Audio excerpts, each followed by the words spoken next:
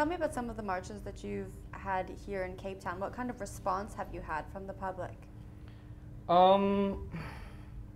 The main feeling that comes across when we joined up with some of the other local groups was, firstly, it's always a surprise. Why is there someone with a mask here? And then somebody else would maybe perhaps recognize the mask. And once they do, or maybe someone's unsure, they would come and talk to me and speak to me. And once I tell them who we are and what we're about, it's like a sense of kinship that they feel. And one thing that I've noticed personally, speaking to various people on the ground, is that most people have this unease or this unhappiness with the state of affairs, with the way things are going currently. But they feel somehow that they can't do anything about it because they're just the ordinary citizen and they don't have the power to get it across. But when they see that there are others like them, yes, we're donning a mask, but there's others just like them that's actually going out there and making a difference, it kind of gives them that sense of empowerment. So when I have met up with some of the other political activists, for example, the Free Palestine March, that was a very big one, and the march against Monsanto, no GMOs, it was very, very friendly, very, very inclusive. I feel that we are very much welcomed amongst most or all activist groups that I've worked with. Yeah. Now, I would say that you're probably the only activist group, well, not the only one, but one of the only ones we see on the streets here that hide their identity. Why wear the mask? Well, it's always been the question, you know, people discredit us because of the fact that we wear a mask. They say, oh no, they're not really activists because they hide behind their mask. It's not really about that. In the early days it was, because the Church of Scientology had a massive lawyer team, and they would often personal attacks on members that attended marches and what have you. Today, however, it's become much more than that. It's a form of identity. Because we contradict everything an organization should be, we're loose, we welcome, anyone can call themselves a member. We use the mask as our fundamental foundation of who we are. Flag. It's our flag, it's our name, it's our symbol, it's how we identify each other. And also, may I jump in? Also, recently at the Free Palestine March, I was actually approached by one of the leaders who wasn't really aware of Anonymous. So he came to speak to me, slightly aggressive tone, says, why are you covering your face? You need to show them who you are and that you're not ashamed to show your face or to be part of this. So I explained to him then and there that the reason why I came here wearing the mask is not, or the reason why I'm here was not to stand facing the streets, facing the media with my face as my own personal identity, one single entity. The reason why I'm wearing the mask is to represent a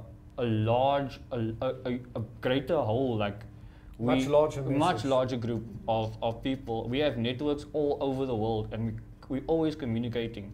So if there are a few members physically present, that doesn't necessarily mean that that's everyone that's involved.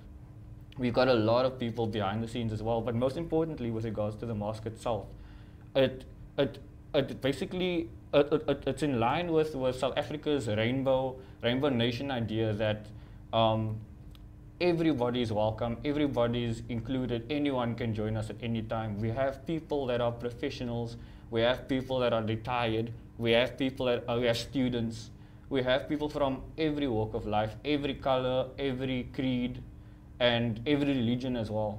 And it's inclusive in that manner because it doesn't discriminate.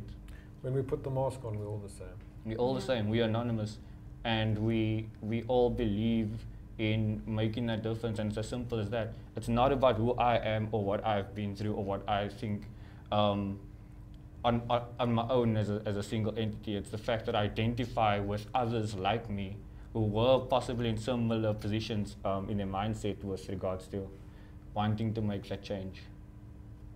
When you talk about making a change, what does Anonymous hope to achieve? We don't have a set of goals. To answer your question, rather look at what we have done. there are countless stories in the past, even in the past 2 years, of things we've done. For example, the college kids who raped a young girl, but got away with it because one of their fathers was a high-ranking police officer. Anonymous got all of them convicted, and they did jail time, serious jail time, if they're not in jail presently. Russia Today got called a terrorist by one of the senators in America. They were a terrorist organization, sorry. They were compared to ISIS and Boko Haram. Anonymous offered Russia Today their assistance and said, do you want us to do something about this? And Russia Today said no. What else, for example? There's so many examples. Not even just globally.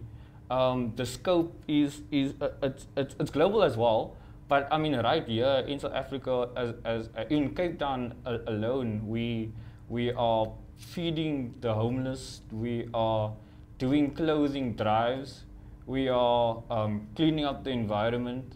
It's the scope is so broad. It's anything that we feel will add to, how can I say, the spreading the love. Yeah, spreading the love, you know. It's everybody that joins Anonymous has something on their chest that they want to achieve, and when they come to us with this goal or this idea or operation as we call it, then people within Anonymous who feel that this is something that they would like to get involved in, they would join it and go in that direction. Essentially, every Anon, the common denominator is they realize something's wrong with the world. In most cases, they might not be able to identify what exactly it is, but they feel they have to, or they feel obligated to do something about that. And Anonymous is the family or forum for them to do that.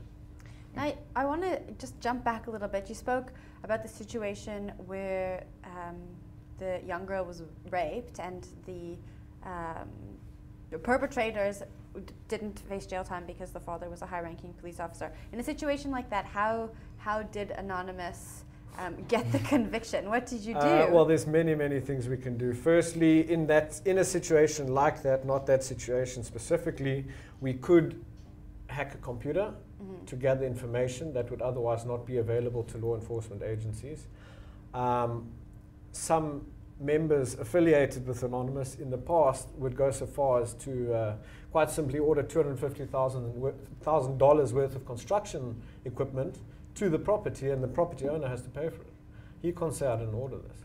But so there's countless different diverse ways that we can, you know, spread awareness and force a case open for everyone to see what exactly is going on. Isn't that illegal though? Yes. But I guess it's for a good cause. How do you justify that? Civil disobedience. It's illegal to wear a mask at a protest. We do. Yeah. It's illegal to carry. I mean, you just have to start talking about gun rights in America. So many things are illegal which shouldn't be illegal. I'm not saying that it should be legalized that you can order $250,000 worth of construction equipment. That would be bad. But because governments, law enforcement is giving populations so few options, we're having to resort to these things. You just have to look at the Egyptian, the Arab Spring. They cut off the internet, so we had to hack it to open it. We had to do illegal stuff so people could get their voices heard. It's the same with regards to Nelson Mandela. I think that's the one closer to home. It's that for his story as well. He didn't operate within the bounds of the law to achieve what he did. He had to push that boundary, and he had to open discussion. He had to change the way we looked at certain things. You can't solve a problem by doing things the way that it's always been done. Nelson Mandela was on the US terrorist watch list until he was 92. And only after he was recognized as a revolutionary. He won the Nobel Peace Prize before being removed from the US terrorist watch list, if that answers your question. Well, I want to talk about your mantra. It says, we are anonymous, we are